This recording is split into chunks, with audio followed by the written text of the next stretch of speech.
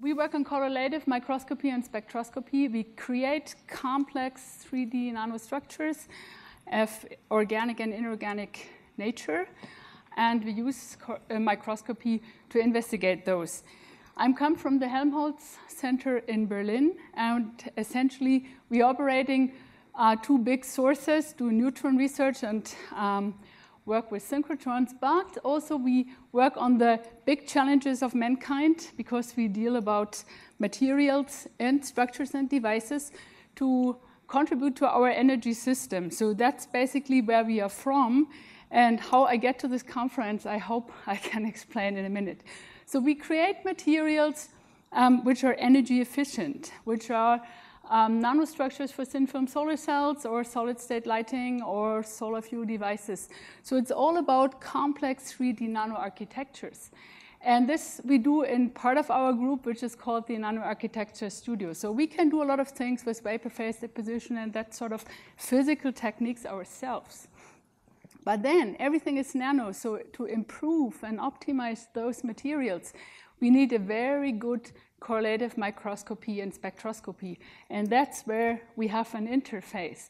And we put up a pretty nice lab with that, and we are lucky to also be part of the lab at location community of ZEISS company, because we can't have all the nice microscope ourselves. Through this lab at location group of people and institutions, we can get access to additional microscopes. And why this is worth it, you will also learn throughout the talk. So lab at location, just one word.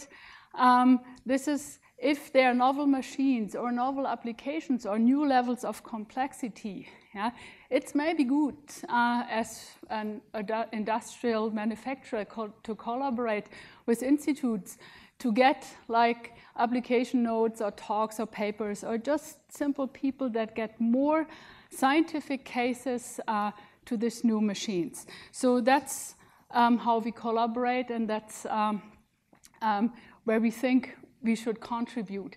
So then we should not only do some solar cells or some electrodes. That's why we also do additional materials, yeah, like which are of socioeconomic relevance, yeah, from the IT field, from all sorts of nanoelectronics, optoelectronics, but also then from areas of life science and biotechnology. All of that can be created here or we get through collaborations and should be investigated with very good, very good microscopy. So we have some of the latest machines here in Berlin at the Helmholtz Center, but these are off-the-shelf microscopes. So if you buy those, everybody can buy them and you can use them and do very good microscopy. We also created additional machines in collaboration. In the beginning, not with ZEISS. This was a Czech manufacturer where in an EU project which stopped last year, we tried to do really good correlation and put almost everything to one machine and see how far we get.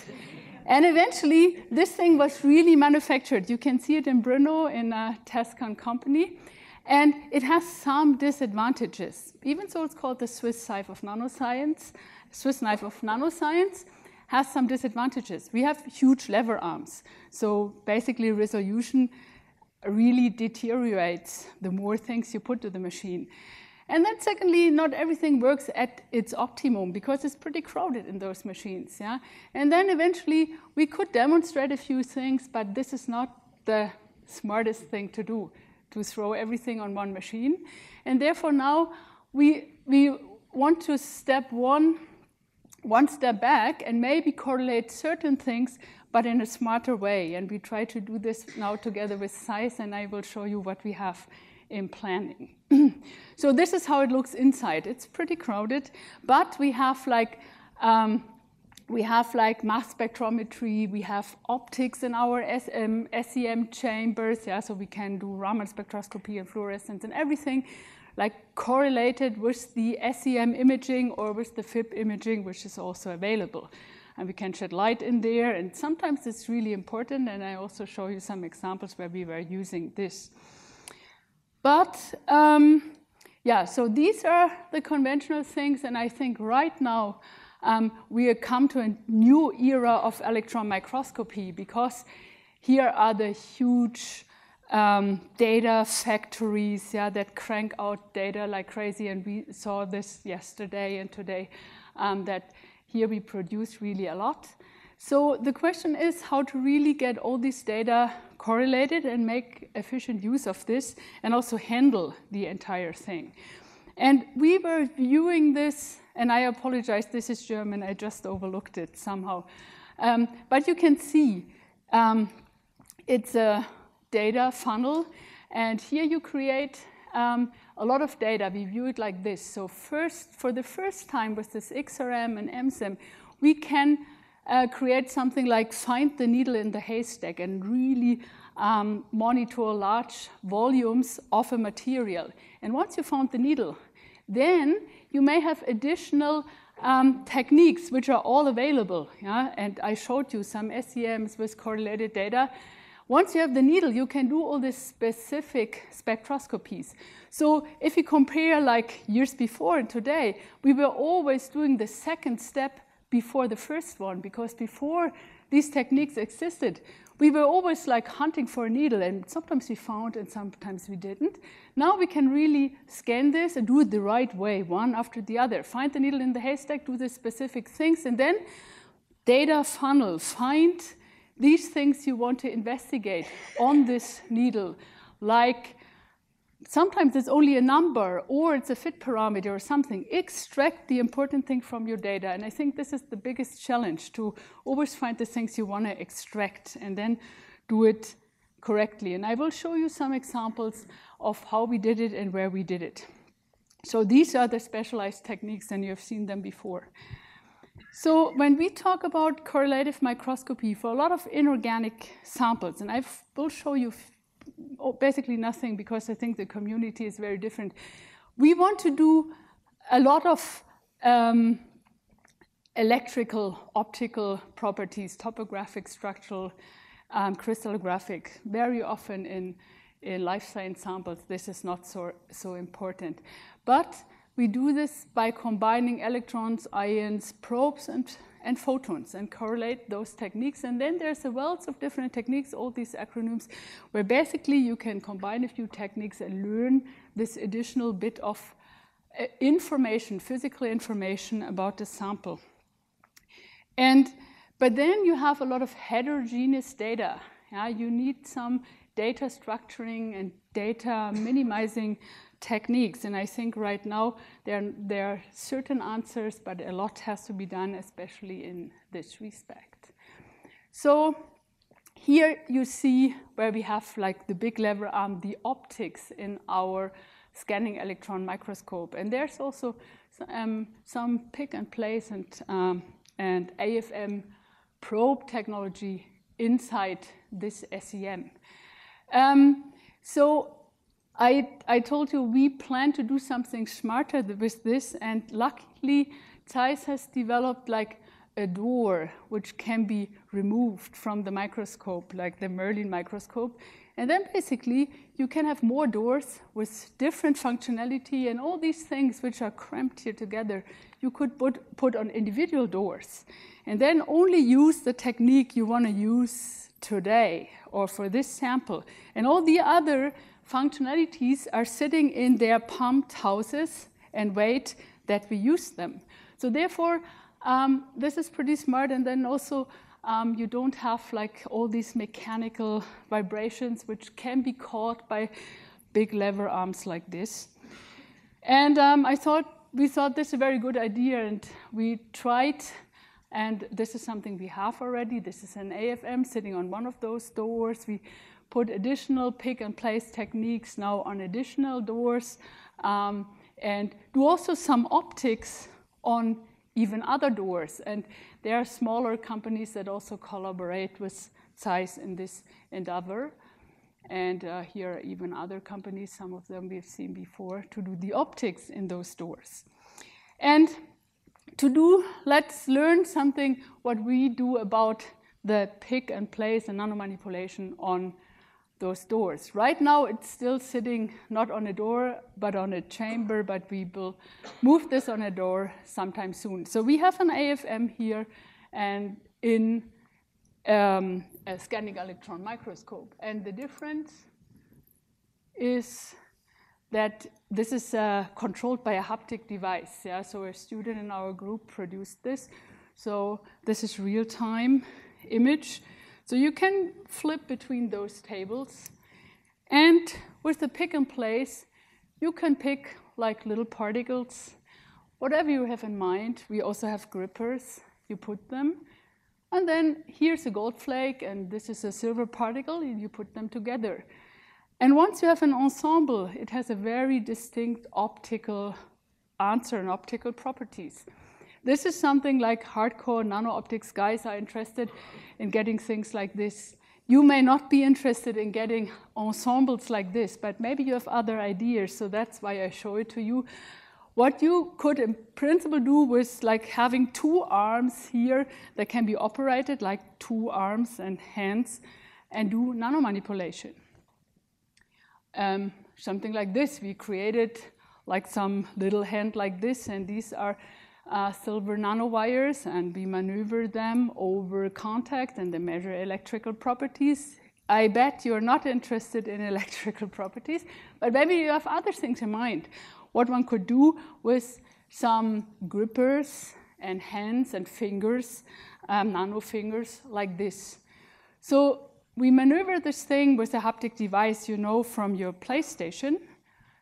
And then we can do like pick and place those things and create ensembles, which we have in mind. Again, for the nano-optics guys, very exciting.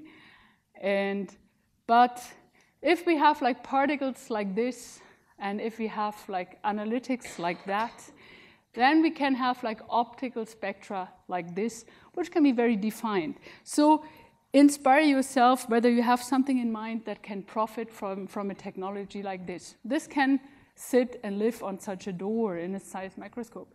So a few words about the optics. We create also LED, nano-LED structures, nanowires. And with like the Delmic angular resolved cathodoluminescence, we can tell where on those nanostructures is which type of light from. For the optics guys, again, very interesting. We can grow those things in big CVD machines. And then some people like Osram and Cryonano, these guys are really interested in improving the technology of LEDs and lasers. But also these cathodoluminescence, maybe for other materials, is as important as for this inorganic stuff. And then we have Raman spectroscopy, and there we again learn something about samples. But I think in particular Raman is very important also in the life science, so that's why I tell a few more words about this. So you have a molecule, it has vibrations, and it has vibrational modes. Energy-wise, they are, compared to electronic levels here, at the lower energy side, but they're very distinct. And they're fingerprints of the structure itself. And so you can excite all, with the laser, all sorts of vibrations, and they are characteristic for a certain molecule. So this is a very easy example of a CH2 group in a molecule. So this is something you can monitor with Raman.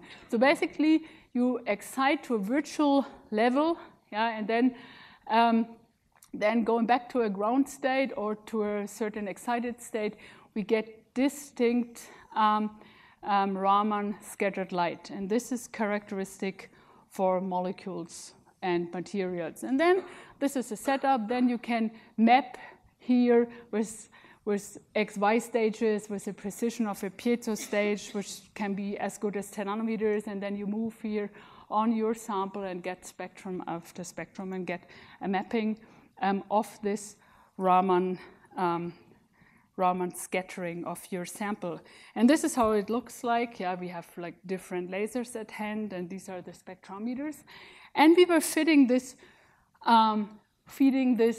fiber couple through our microscope. So basically, within our SEM, we can use the Raman spectrometry. And how we make use of this for real-world samples. So together with medical doctors at the University of Erlangen, they're interested in bone research and osteoporosis research, that sort of things. We took a look at a human bone. It has certain areas in this optical microscope which are either osteocytes or filled with acellular material, some crystalline material, which is indicative of either a disease or something's going wrong. And I don't want to go deeper into this because this is very far from my area of expertise. But in an SEM, we can find those areas, yeah? And these ones here are filled with this acellular material. And we can fib cut it, and then we can see, okay, these pearl-like structures are filled. And if we go to a Raman spectrum, we can see that these lacunae, which are filled with this acellular material, and those of the surrounding bone material, this is this red and this green peaks, they are very different, especially the ratios of the peaks are different. Even so, maybe the positions are identical. And then we go to some characteristic ones, and then we can really see in Raman, which is a fastly scanning optical technique, those areas which are filled with this acellular material being indicative of a disease or something like an injury in the bones. Then we work again with this combination of Raman spectroscopy and microscopy together with people that are interested in renal research. And this is an optical microscope of a healthy kidney and of a kidney which has some amyloidosis, which they explained to me is something like a disease similar to Alzheimer, but not for the brain, but for the kidney. So you find those structures if you stain them. But you can also find them in a distinct signature in Raman spectroscopy. And here you see your healthy control sample, and here you see the sample with the amyloidosis. And you see this is a much richer landscape of peaks. Yeah? And this one here is different. You can really distinguish. So now we went into papers seeing which of the peaks we can index. And we already realized that not all the peaks are in those lists of frequency lists of known vibrational modes, but we tried to index a few, and then we realized, okay, we can index a few more. These are all recent papers after 2010, so this is the Raman technique now in correlation with other techniques. It's just picking up in this type of research, but then there are a few which are not indexed, and these must be somehow indicative for the disease. So this is now really ongoing research that we think we have to exhaust the Raman in combination with other spectroscopy technique, microscopy and spectroscopy techniques a bit more to really make use of this label-free fingerprinting which Raman can give us. And this is an example also from the literature where they were also doing Raman microscopy, indexing a lot of peaks in the research, brain research, where they classified Alzheimer's disease and compared to healthy individuals. And by taking a look here at this rich landscape of Raman peaks and doing principal component analysis, which means they were looking for those which are different in a healthy versus a diseased tissue, they could have a very good separation of the different individuals through the Raman signatures. So I think right now we get more samples of the people doing that type of tissue research, and we exhaust Raman spectroscopy in combination with microscopy if needed and where needed. So in the end, a few words about using X-ray microscopy on that tissues, and there again we take a look at the bones. We have already seen what we can do with spectroscopy there. This is an use of an X-ray microscope, and this is an osteoporotic mouse bone. And there's a very nice high-resolution data we could extract from this X-ray machine Versa. And we took these huge data sets, and we were seeing that some vessels in a resolution where the medical doctors were saying they have never seen before. You can see these vessels in your bones. And then we compare like healthy mice and osteoporotic mice. And you see all these features, like here, these vessels that go from the inside to the outside of the bone. And then you see here these trabecula. And you see in a healthy mouse, this is a much richer network of trabecula compared to this osteoporotic mouse. And then again, you take a look here at the vessels, and you can see that here in the center, you have much more distribution of different sizes of those vessels. So this is something we were using. We used a lot of these plugins already known from 2D materials research, and we are now using it on the 3D data from ImageJ and Fiji. And we thought like it's a very, very good and easy use for that type of data. And right now we are working together with these medical doctors to interpret all these results. And here's another, and then I guess time is running out, so I will be finished with the next slide. Here you see again a bone where color-coded, you see here some bluish and greenish area, which people tell that this is the starting to grow bone, whereas the red and whitish, it's areas of higher density. So this is the bone itself. And here this greenish and bluish carpet on top of this bone is the starting, the bone which starts to grow. And those are the areas where the bone is removed. So people, medical people are saying this is something they have never seen in this resolution before. And we can take now 2D stacks of that data, seeing here the area where the bone starts to grow, which is a little bit different in the gray level compared to the already finished bone, which is here the brighter area. And now to compare what people had before. They were doing staining and fluorescence microscopy, and there also in the red part you see where the bone starts to grow, but here you have one shot and one slice. So now with this XRM 3D image, you're much better. You have like TIFF stacks, and you can go through the entire bone looking and hunting for those areas which are interesting. And there we are back to this picture of funneling of data. You hunt for the needle in the haystack, and then you take a look and find interesting things. And I think much more interesting things are out there to come. And so I hope I could convince you that these are like data factories, which are new, and I think interesting things will have to come here. Additional data we can always add to this type of data, and now everything will critically depend on those people handling the data and coming up with good algorithms, data narrowing strategies in this correlative microscopy spectroscopy research. Thanks for your attention.